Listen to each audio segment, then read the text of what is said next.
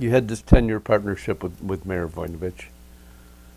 A lot of people suggested both during and after that you were running the city. You want to talk about your relationship with Voinovich in general and that suggestion in particular? That was said quite a bit, and it was very embarrassing to me. And I remember one day I went over to see him about it, and particularly the guys in the media would say it, and people would say it, and I said, man, it embarrasses me. And his response was, don't worry about it. You passed the legislation. And that was his attitude about it. Pass the legislation, let's make the city work. And once I got beyond that, I never thought about it anymore.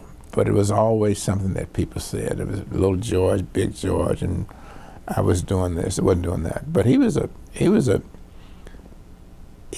bigger than people thought he was. He was big in ideas, and he was a big man. He wasn't nothing small about him. Had he been a lesser man, he'd been upset about those kind of remarks being made. But and he would come over to the office. He'd sit down and talk with Merce and I, and we'd talk about the city. And to him, the proof was in the pudding. And I think we became an All-American city about 2 or 3 years in a row. Those were the kind of things that he was concerned about. The city emerged from default in the early 80s. Yeah.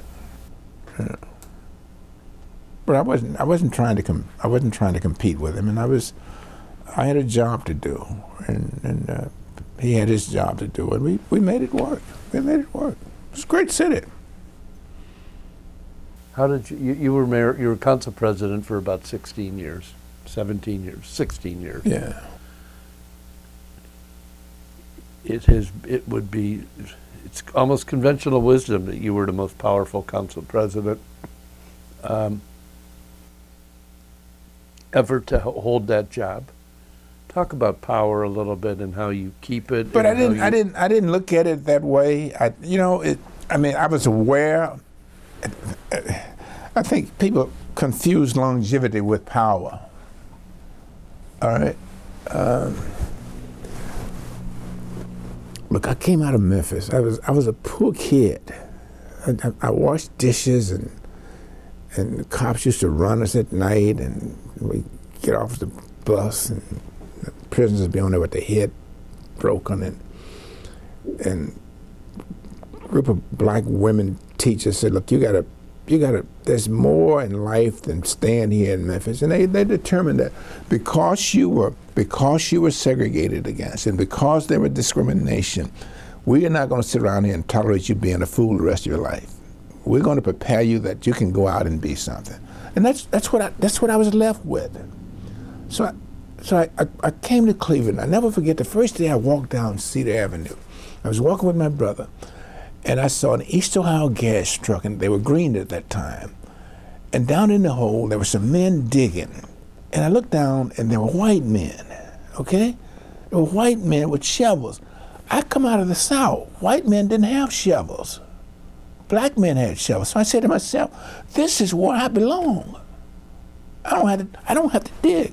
So you take those experiences, and you go to school, and you say, okay.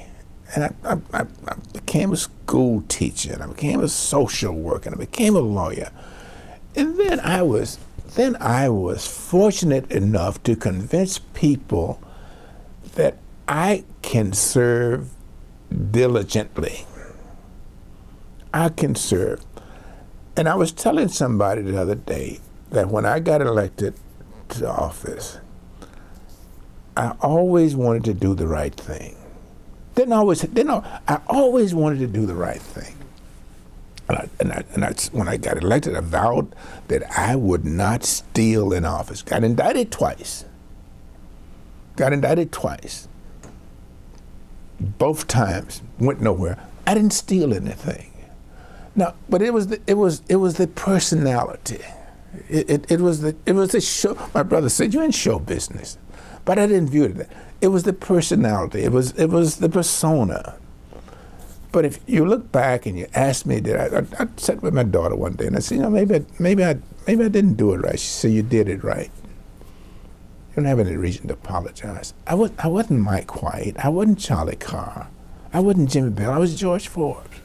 Managing a body of 33 and that later was 21 requires, you had to play tough politics. But I couldn't have stayed there as long as I did if I wasn't doing things right. I understood.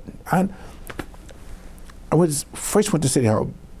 Black folks, we never got streets fixed and all those kind of things. But we always had to pass the bond issues. We always had to pass the levies. The White Council wouldn't do that. So fine.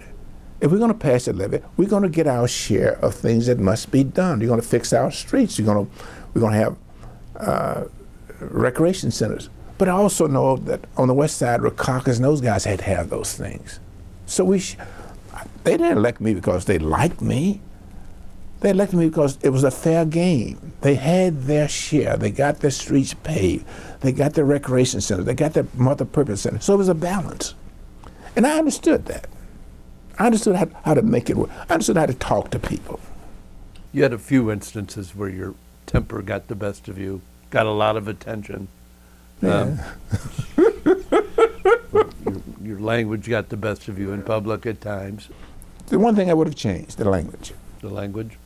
One thing I would have changed, yeah. Because of your daughters? Not because it was, no, I would have changed it. Okay. It didn't add anything to the, okay.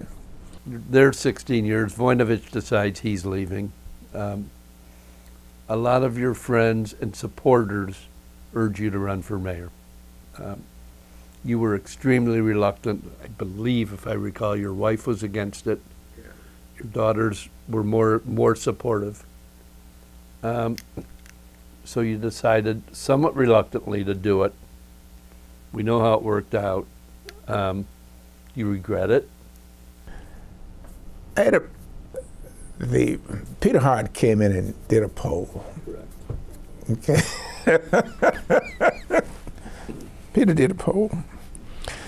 And the poll showed I was the most recognizable man in Ohio. The most recognizable person in Ohio. But it also showed I was the most disliked person. I was the most disliked person in Ohio. And that should have told me right then and there. All right. Had to do it again? No, I wouldn't do it. But conventional wisdom during the campaign, the primary election, was that you were going to end up running in the general, probably against Benny Bonanno, maybe against Hagan, but more likely you and Benny, and maybe you would have had a chance. Absolutely. And the night of the primary, I knew I could not win. When Mike White snuck into second place. The night of the primary, I knew I could not win. You knew he was the next mayor. Absolutely. I knew politics. I knew I could not win. So I had a month, just a month or 2 months, and had to go through the motions. Yeah, but I knew when the votes came in, I could not win. He was young, aggressive, good candidate, and I knew that he would take the white vote. And he got a small share of the black vote. Yeah, that's right. He was a valuable ally to you for a period in the 1980s. No question about it. No question about that. And I liked him. He was a fine fellow. But Mike has his own personality traits. How would you like to be remembered? That's a good question. I am amazed. I thought that when I left City Hall that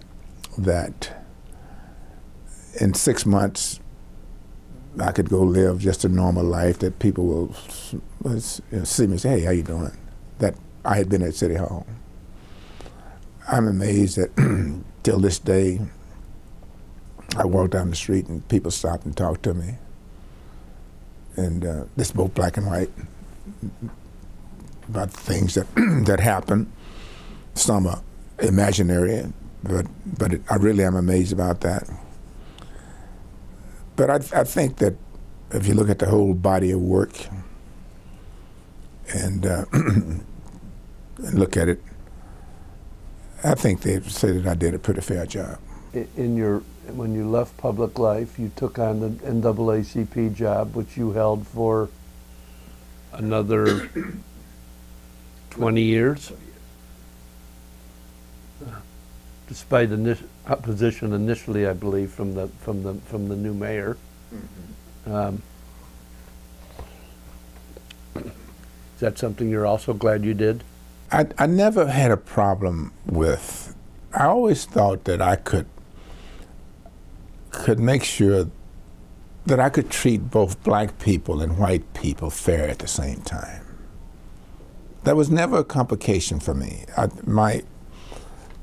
been elected by black people, and I'd served them, but I also knew that we had not always gotten a fair shot. But I also knew that I could serve the general city, okay, and also make sure that black people got a fair share. Now I want to be remembered black people, that I made sure that they participated in the system. That's important to me. That's important to me, without shortchanging white people. It just didn't happen.